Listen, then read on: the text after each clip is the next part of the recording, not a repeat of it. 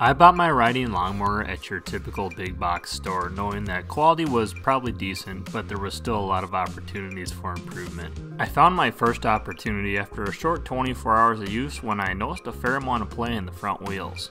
I took them off for closer inspection, and not only were they wobbly, but they were also wearing a groove into the axles. What?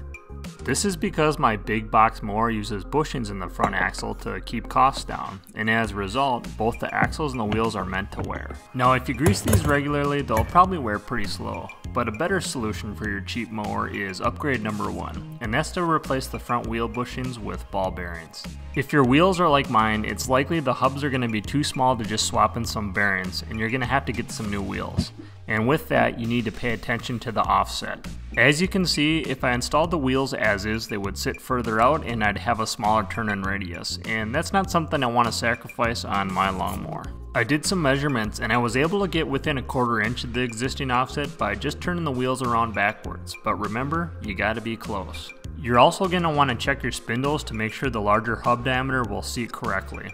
To dial in that last 1/4 inch of offset, there's a few things you can do, and I think most popular is probably to just swing by your local hardware store and buy some washers. I decided to go the extra mile and I machined some precision spacers made of 304 stainless that have a nice snug fit. Before you mount your new wheels up, you also want to inspect the axles for excessive wear, otherwise you're not going to gain much by switching to bearings. My big box mower came with a set of cotter pins holding the wheels on, and while functional, they allow a lot of in and out play. Mowers that ship from the factory with bearings typically use a C-clip or an E-clip to hold the wheels in place, and I'd turn a groove in my axles and do the same. Unfortunately, the axles are welded to the spindles, so I don't have that option.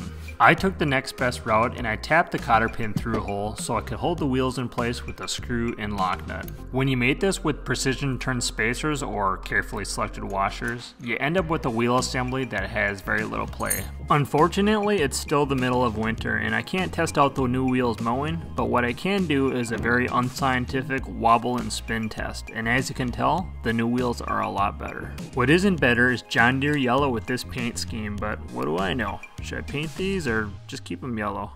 It's a mower after all, does it matter? If you like this video, make sure you like and subscribe. This is only my first upgrade and I have many more planned. Now if I do these upgrades right, this thing's gonna last longer, it's gonna mow better, it's cheaper than a high-end mower, and I had fun along the way too.